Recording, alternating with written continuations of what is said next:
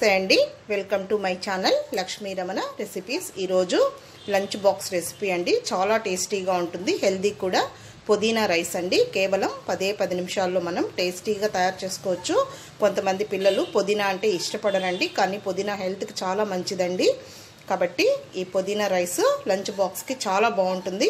ఇందులో ఏం కర్రీస్ కానీ పెరుగు చట్నీ కూడా అవసరం లేదండి, డైరెక్ట్గానే ఇలాగ తినేయచ్చు. మీరు ఒక్కసారి చేసి చూడండి. పుదీనా అంటే ఇష్టపడని వాళ్ళు కూడా మొత్తం ఖాళీ చేసేస్తారు, అంత బాగుంటుంది. కాబట్టి ఈ పుదీనా రైస్ని ఎలా తయారు చేసుకోవాలో కావలసిన పదార్థాలు, తయారీ విధానం ఒకసారి చూద్దామండి. నా ఛానల్ని కొత్తగా చూస్తున్న వారైతే తప్పకుండా సబ్స్క్రైబ్ చేసుకోండి. అలాగే పక్కనే ఉన్న బెల్ ఐకాన్ని ప్రెస్ చేస్తే నేను చేసిన వీడియోస్ అన్నీ మీకు నోటిఫికేషన్ ద్వారా వస్తాయండి. ఓకే అండి, మరి ఎలా తయారు చేసుకోవాలో చూసేద్దామండి. ఇది ఉడికించిన అన్నం అండి, ఉడికించి చల్లార్చిన అన్నము. 1 గ్లాసు రైసు ఒక 10 నిమిషాల ముందు నానబెట్టుకొని కొద్దిసేపు నానిన తర్వాత కుక్కర్లో ఒక 2 విజిల్ వచ్చేటట్టు ఉడికించి ఈ విధంగా ఒక వెడల్పాటి ప్లేట్లో వేసుకొని అన్నంని చల్లార్చి పెట్టుకోవాలి. అన్నం కొంచెం పొడి పొడిగా ఉండాలి. ఇది పుదీనా అండి. ఒక కట్ట, మీడియం సైజు కట్ట ఒకటి నీట్గా వాష్ చేసుకొని వాటర్ అంతా డ్రైన్ చేసి పెట్టుకోవాలి. ఇవి 3 పచ్చిమిరపకాయలు.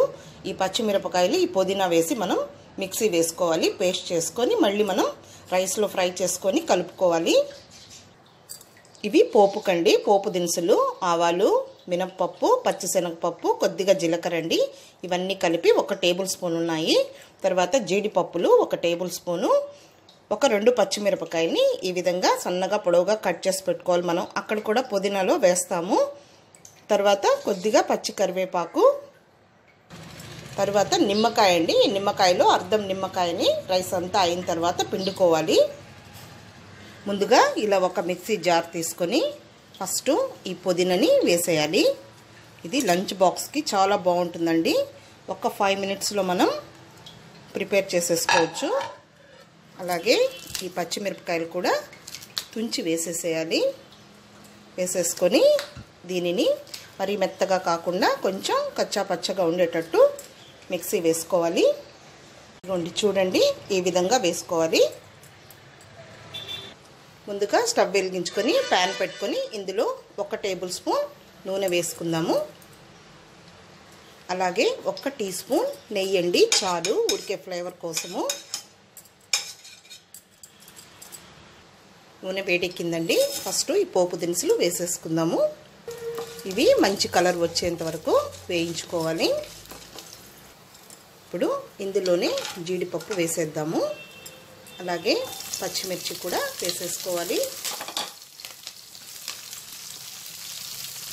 ఇప్పుడు కరివేపాకు కూడా వేసేసుకుందాము. మనం మిక్సీ పట్టుకున్న ఈ పుదీనా పేస్ట్ వేసేయాలి. ఇది కొద్దిసేపు ఫ్రై చేసుకోవాలి. పచ్చివాసన ఉంటుంది కదండి, అది పోయే వరకు ఒక 2 నిమిషాలు వేయించుకోవాలి.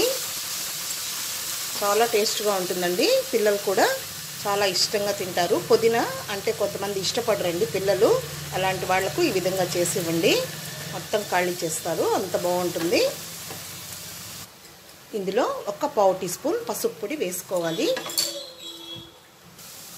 ఈ పుదీనా పేస్ట్ బాగా వేగిందండి. అంటే మనం 1 గ్లాస్ రైస్కి చేస్తున్నాము. ఎక్కువ క్వాంటిటీ కావాలంటే కొంచెం పుదీనా, పచ్చిమిరపకాయలు ఎక్కువ తీసుకోవాలి. ఇప్పుడు ఇది వేగింది, రైస్ని వేసేద్దాము. రైస్ బాగా పొడి పొడిగా చల్లారాలి. ఈ రైస్ని అంతా కలుపుకొని మళ్ళీ సాల్ట్ వేసుకుందామండి. చూడండి ఎంత క్విక్గా చేసుకోవచ్చు, చాలా హెల్దీ పుదీనా. ఇదేమి ఇంకేం పెరుగు చట్నీ కూడా అవసరం లేదండి, డైరెక్ట్గా ఇలాగే తినేయచ్చు.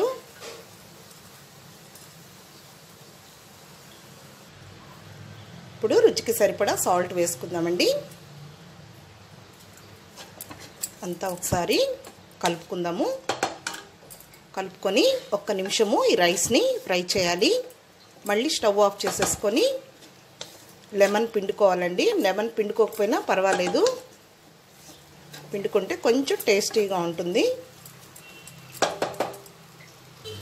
అంతే అండి. ఇప్పుడు స్టవ్ ఆఫ్ చేసేసుకొని ఇలా కొంచెం నిమ్మరసం పిండుకుంటే ఎంతో రుచిగా ఉండే పుదీనా రైస్ లంచ్ బాక్స్ రెసిపీ అండి. చాలా బాగుంటుంది.